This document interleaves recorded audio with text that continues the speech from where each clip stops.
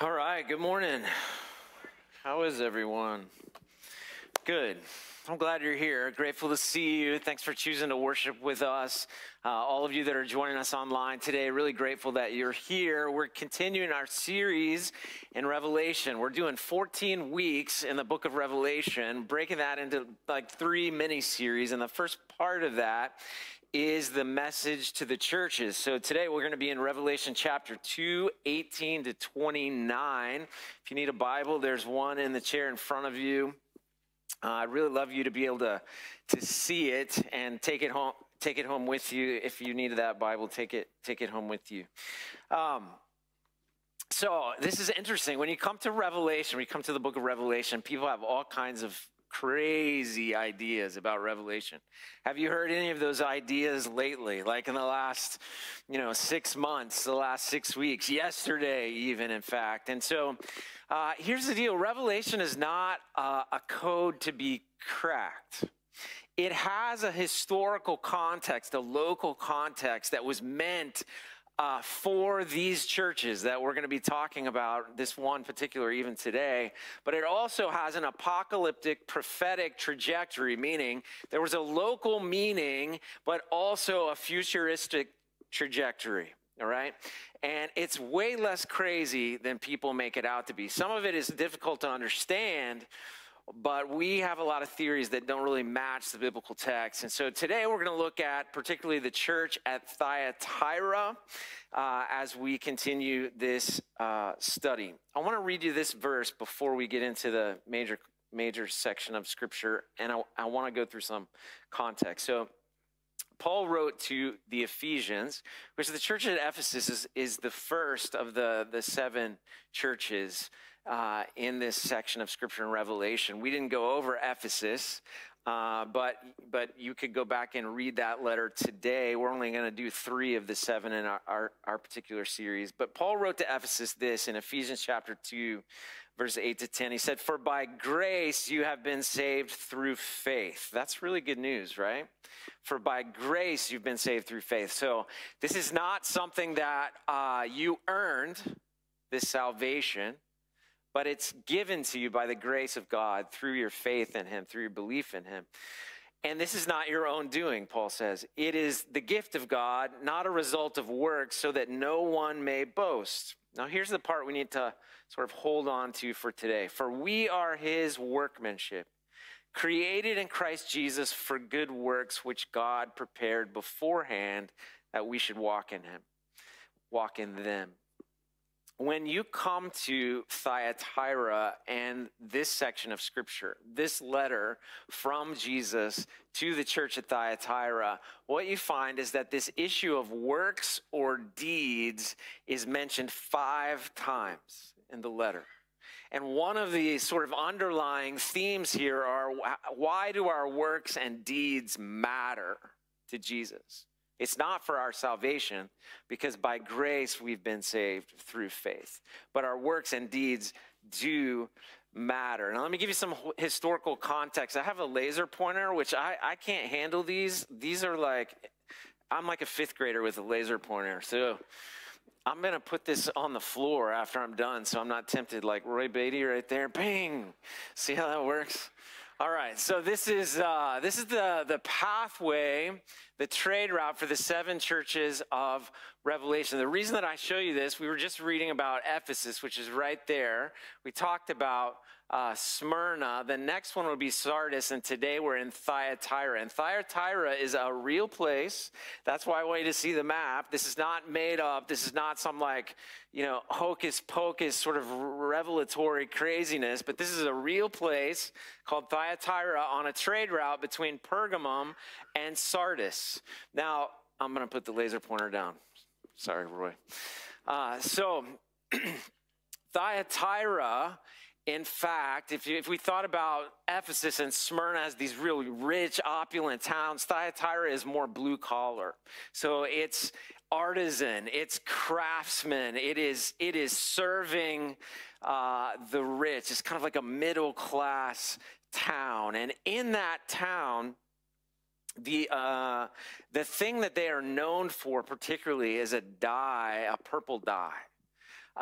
It's called Turkish red today, but in the text, it just calls it a purple dye. And there's some biblical history that I think you should think about just as we come to Thyatira, and that is there is a woman that Paul meets in a place called Philippi. She's from Thyatira, and her name is Lydia. And Lydia is really important. I'll just read one section of Scripture of Acts 16, 14 to 15. It says, there was a woman named Lydia from the city of Thyatira, a seller of purple goods, who was a worshiper of God. So she's from Thyatira.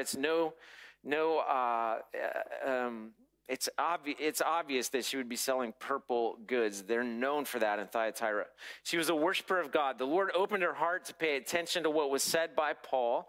And after she was baptized, and her household as well, and she urged us, saying, if you have judged me to be faithful to the Lord, come to my house and stay. And she prevailed upon us. So Paul actually came to Lydia's house in Thyatira, and we believe Lydia was instrumental in starting what became an extension, planting churches in that particular region. And so important background. Also, the religion in Thyatira, believe it or not, was not Christian. That was not the prevalent religion of the day, although we kind of look at Revelation and hear Thyatira and think it must have been. But the worship of Apollo was the big deal in Thyatira at the time that this particular letter is written. Apollo is the sun god, or the god of light. He's the son of Zeus in mythology. So he's the son of the most high god in mythology. He's got a twin sister named Artemis, and Artemis is also a big deal in that particular region, but not in Thyatira.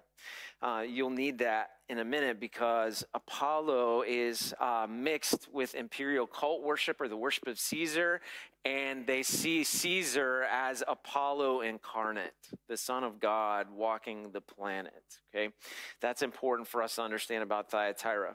In Thyatira, there are trade guilds. So you got all these workers: bronze workers, leather workers, purple dye people, linen guilds. So for every one of these trades, there is a guild.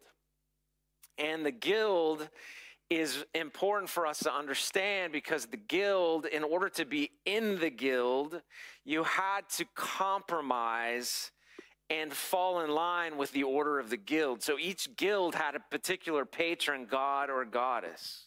So if you're a bronze worker, let's say, the patron guild of that might be Apollo.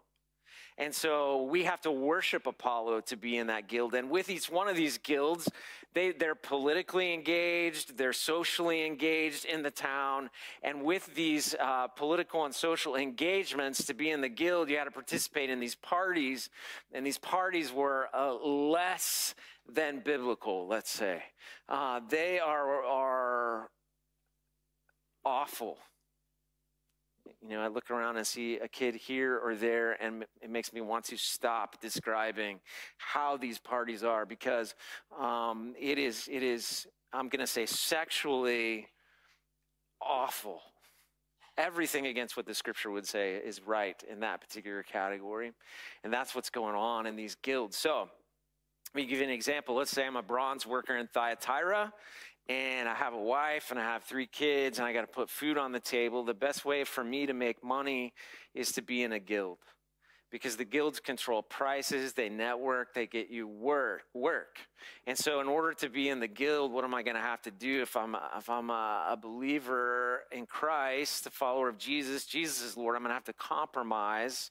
I'm going to have to tolerate this whole guild thing, and I'm going to have to participate in the worship to its patron god or goddess. I'm going to have to participate in its politics. I'm going to have to participate in its parties, for lack of a better term, and pay into it.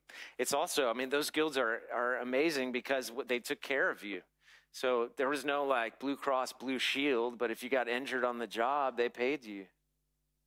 If you're in a guild. But if you're not in a guild, you're on your own. If you're not in a guild, it wasn't like required, but if you're not in a guild, you're just not going to get work. You're just not going to have the work, and this is a problem. So that is running through Thyatira as we come to this letter. And by the way, these parties, they sacrifice food to idols. So there's also very gluttonous. Like there's stories of like they eat so much at these parties and then throw up afterwards so they can eat more. And it's all food that they've sacrificed to idols. So go Romans, right? It's awful, but at the same time, not uncommon. One layer below the surface. Okay. So now let's do this. Let's stand and read this letter with that kind of in mind, with all that backdrop. Revelation chapter 2, 18 to 29. And we say this phrase, the very words at the end of the main text reading, just to distinguish God's word from my own. Here's what it says. And to the angel of the church in Thyatira write, the words of the Son of God, who has eyes like a flame of fire and whose feet are burnished bronze. I know your works and your love and faith and service and patient endurance, and that your latter works exceed the first. But I have this against you, that you tolerate that woman Jezebel, who calls herself a prophetess and is teaching and seducing my servants to practice sexual immorality and to eat food sacrificed to idols. I gave her time to repent, but she refuses to repent of her sexual immorality. Behold, I will throw her onto a sickbed, and those who commit adultery with her I will throw into great tribulation, unless they repent of her works. And I will strike her children dead. And all the churches will know that I am he who searches mind and heart, and I will give to each of you according to your works. But to the rest of you in Thyatira, who do not hold this teaching, who have not learned what some call the deep things of Satan, to you I say, I do not lay on you any other burden. Only hold fast what you have until I come. The one who conquers and who keeps my works until the end, to him I will give authority over the nations. And he will rule them with a rod of iron, as when earthen pots are broken in pieces, even as I myself have received authority from my Father. And I will give him the morning star. He who has ear, let him hear what the Spirit says to the churches. You can be seated. Now, each of these letters is broken down into a particular pattern, and the pattern is the same pretty much with each letter. And the first part of that pattern is a statement of revelation or introduction. Jesus introduces himself as the author of the letter, the speaker of the message, and he introduces himself to each town, each city in a particular way that they need to hear. So here in Revelation chapter 2, verses 18, he says, this is the words of the Son of God. And this is the only time in the book of Revelation that title is used. It's because Apollo is worshipped there, and it is in the face of the Son of God, Apollo, that Jesus is saying, I am the Son of God. He's described as having eyes like flames of fire, and Apollo is the God of sun and light. Feet like burnished bronze, bright, celebrating his strength and splendor. All of it in contrast to Apollo. So Apollo says he's the Son of God. I'm really the Son of God. That's how he's introduced. Now, one scholar, Batcher, says this: with such eyes, these eyes like flames of fire, with such eyes, the Son of God can see into the most distant and darkest places. With such feet, he can stamp out all opposition to his rule. Like this is the message behind this introduction. That I am way more powerful and way more capable than Apollo. I am the Son of God, eyes like flames of fire, feet like burnished bronze. Daniel, in a dream, in a vision, in Daniel chapter 10, verse 6, describes the Ancient of Days, Jesus, who he's seeing in a vision. He says his body was like beryl, his face like the appearance of lightning, his eyes like flaming torches, and his arms and legs like the gleam of burnished bronze, and the sound of his words like a multitude. John is just echoing what Daniel saw. They see this Jesus as strong and powerful and the light of the world and the living Son of God. Now, here's how Jesus starts, and we work into what is the second section of this letter. This is kind of a statement of commendation or affirmation. It begins in 2:19, and what we see is that he says, first and foremost, I know your works. Some translation will say, I know your deeds. And he starts with commendation or affirmation about their deeds. He knows their love and their faith. So he's looking at this church at Thyatira, and he's affirming the love and the faith that he sees in the body of Christ at Thyatira. And that's a good thing. This is their motive. The motive of their heart is right. It's the love of God and the love of people. Their faith, they're fixed on Jesus, the author and perfecter of their faith. Their motive is right. But he also says in 2:19 that I recognize and affirm your service and your patient endurance, and that your latter works are even greater than at first. So that he's saying, look, when the church started, you did good things, but as the church has grown, matured spiritually, it does even greater works of service. It's gotten more influential, more impactful in the culture, and it carries the banner of my love and my grace sufficiently. And so this is the affirmation that the church gets. It's full of love and full of faith, and it serves really, really well. But unlike Smyrna that we talked about last week, Thyatira gets a strong statement of criticism from Jesus, and it's found in Revelation 2:20-23. And I want to explain this because I think it's important for us to understand historically, but also for application as we think about our own church. So in verse 20, it says, but I have this against you, that you tolerate that woman Jezebel, who calls herself a prophetess and is teaching and seducing my servants to practice sexual immorality and to eat food sacrificed to idols. So what is going on here? Is there a real woman named Jezebel? I don't think so. I think this is a metaphor, and I think it's pointing back to the Old Testament about a Baal priestess named Jezebel, who brought with her into the people of Israel in that time a Baalism with hypersexuality that permeated the culture. And God was constantly saying, don't worship other idols. This was the king of Israel marrying this lady named Jezebel, who brought Baalism from the top and all that.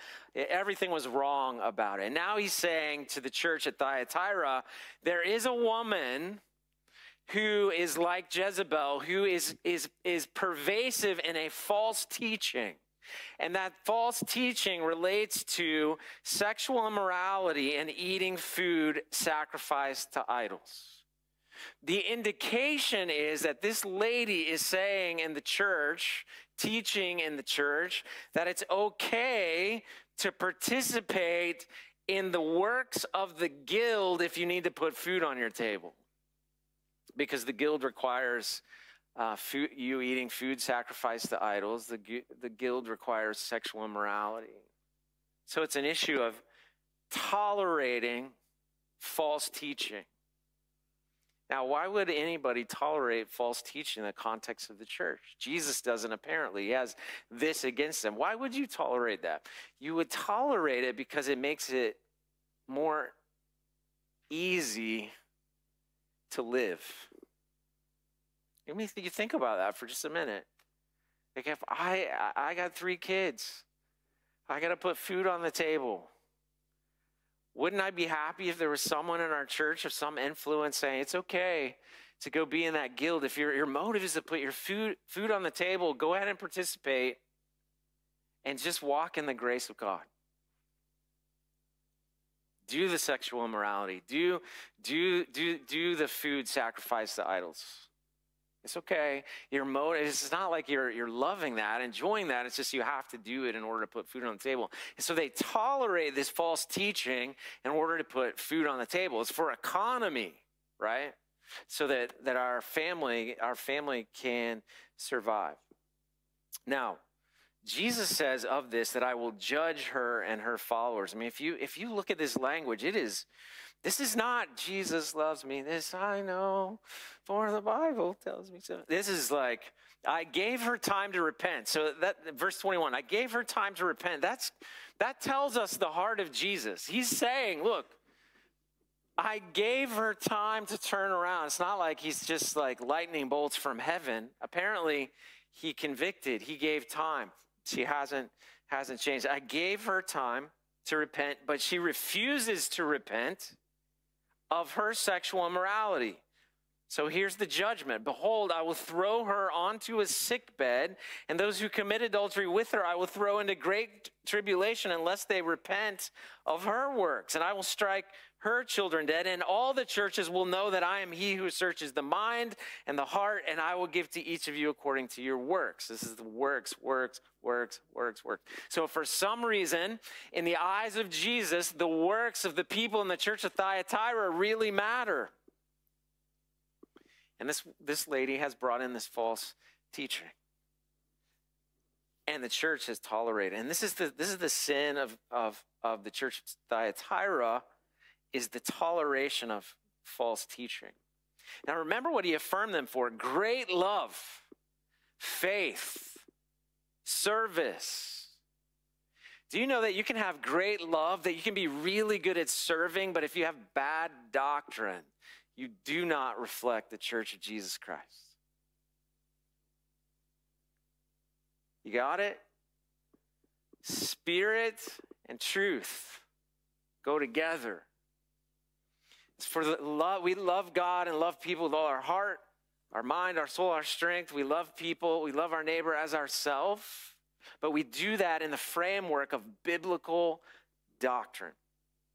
And we can't deviate from that. The sin of Thyatira is the sin of tolerance, which may fall on, like weird. It may sound weird to us because we think of the word tolerance, and we have all kinds of lenses for which we look at that particular word. Today, in fact, the only universally recognized sin in our culture is intolerance. And so we have these ideas of, well, is this a political word? Is it a theological word? What is this word? Tolerance. I began to think about that because, here's what I know about any crowd of evangelical Christians, is that you hopefully we have a biblical lens that we're looking through, but all of you come from different angles, backgrounds, experiences, and ideas. You will hear through your lens. And so I want to be very clear about what I'm saying related to tolerance today. It relates in this passage to false teaching. What false teaching do we tolerate as the Church of Jesus Christ in America? What false teaching do we tolerate that leads to actions, behavior, rhetoric, deeds that Jesus can't tolerate? What is it? I thought of a bunch. I made a long list, and we have not time to go through the entire list.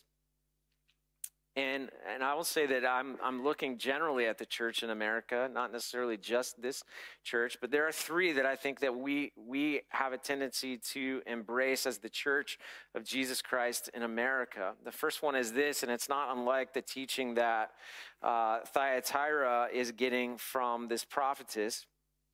We have a lot of false teaching related to sexuality and identity. A lot.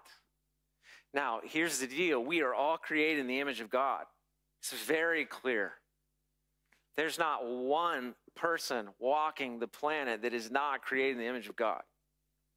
And on that level, we can love anyone because they're created in the image of God.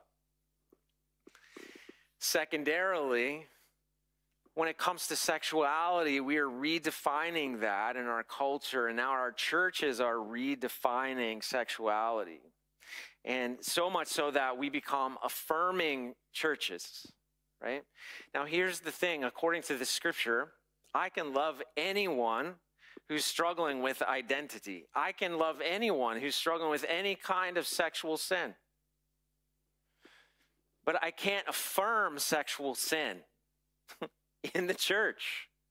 I can't say it's okay for you to do that, because the Bible doesn't say it's okay for us to do that.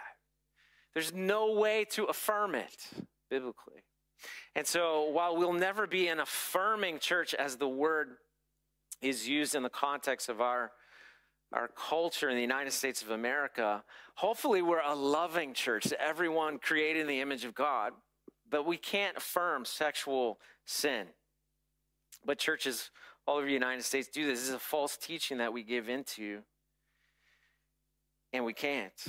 The second one, I think, is a false teaching related to, that one's easy for this church to grasp. The second one is a little bit harder. The second one is a false teaching related to nationalism. So I have lost more friends over this one conversation in 2 years than any other conversation. It's terrible, terrible conversation to have. But here's why we should have it. A false teaching related to nationalism. So if false teaching related to sexuality and identity are affirming churches, false teaching related to nationalism are God and country churches. So we can love our country. We should love our country. I'm really grateful to live in the United States of America. But we can't love it so much that we try to make the kingdom of God work for it. We can't turn the funnel upside down and somehow say, that this nation, this sovereign nation, this empire, this republic is the most important thing. For the Church of Jesus Christ, it would be opposite of that. We're just one nation among many. Our focus is King Jesus and his kingdom.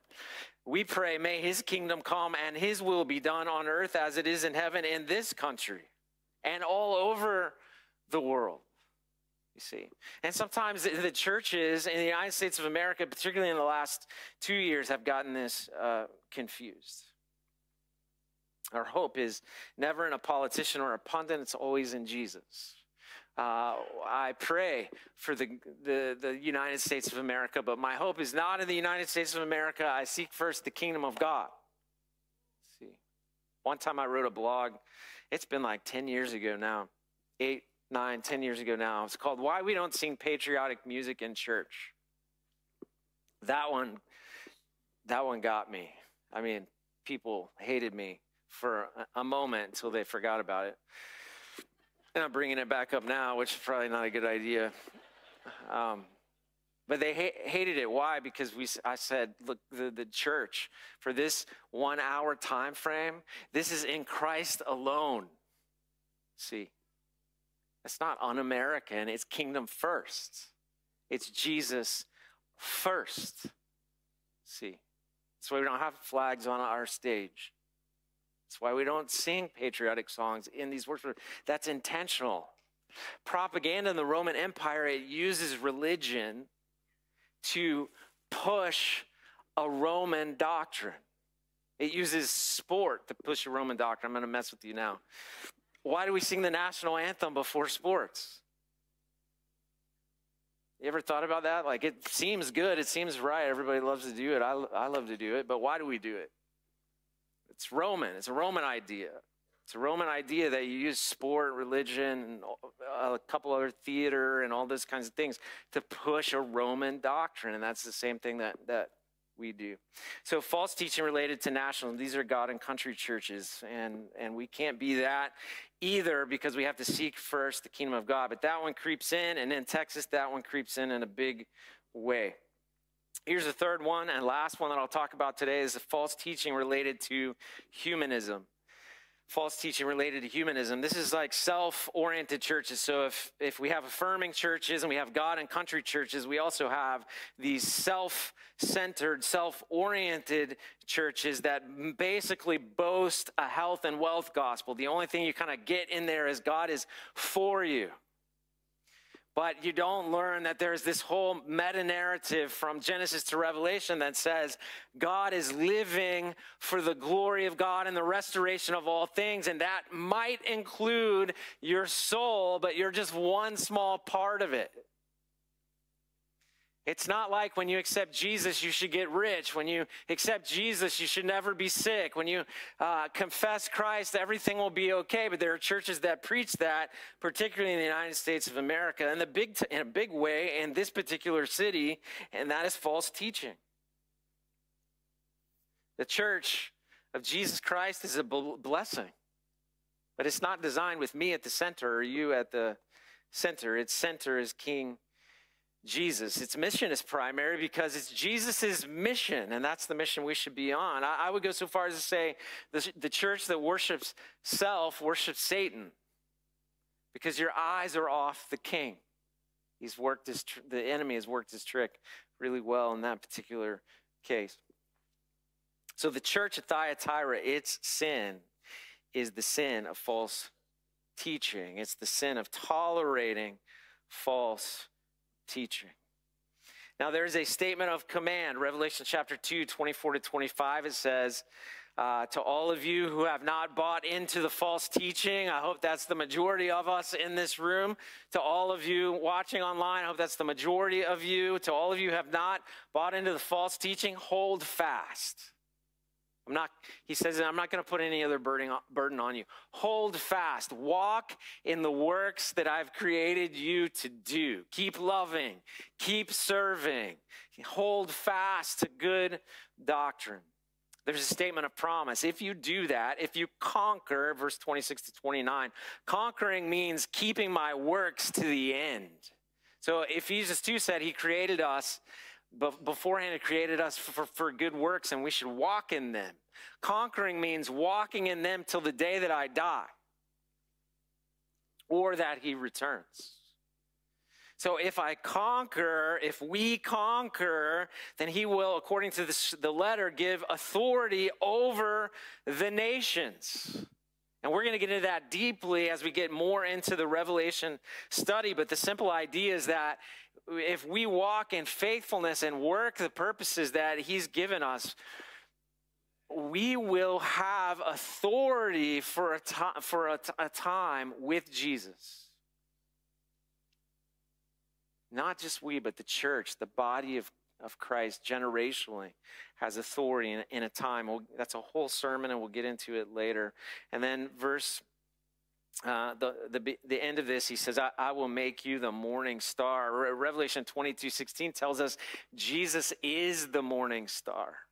Jesus is the morning star. So it says here, if you conquer, I will give him the morning star. It's the presence of Jesus. It's the gift of being in his presence. And to all of this, just like Jesus, just like the rabbi that he is, in this moment, we see the Nazarene. Yeah, burnished bronze, flaming eyes. We see the Nazarene, the rabbi, say, he who has ears to hear, let him hear. Go back and look at his teaching in the gospel. He says it all the time. He who has ears to hear, let him hear.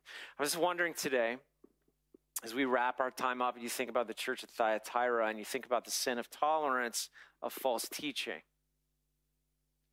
Has false teaching crept into your life? What are you willing to tolerate that is opposed to the scripture for your own comfort, your own good?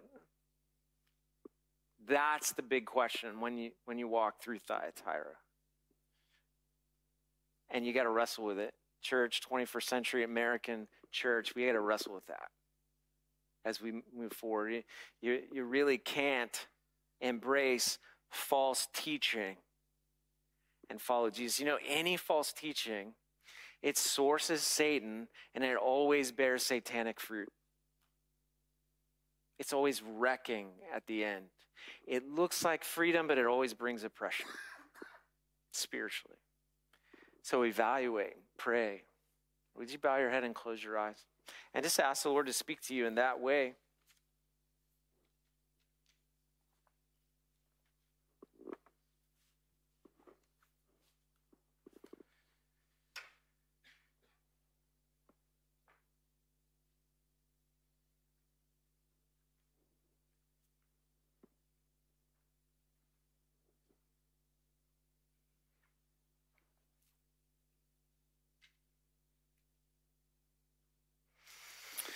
Jesus, I thank you for my brothers and sisters, my family, my friends.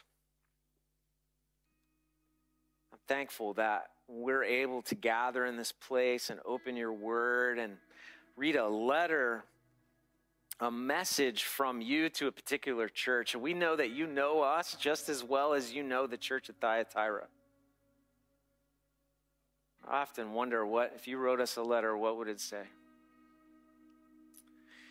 God, we so desire to walk in your truth and grace by your Spirit. And so, Father, protect us from false teaching.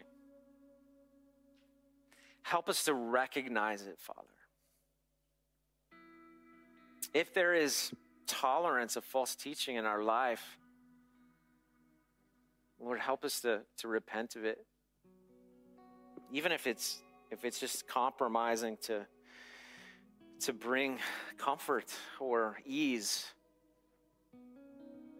Father, would you reveal those things to us? Father, as a church, would you keep us from false teaching? Would you keep us on the narrow path? Father, would you help us to be committed deeply to the very words of God?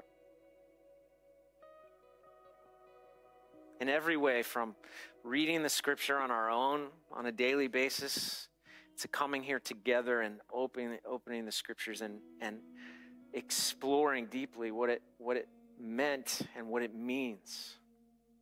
Guide us by your Spirit in that way. Help us to understand. Give us ears to hear. We pray in Christ's name. Amen.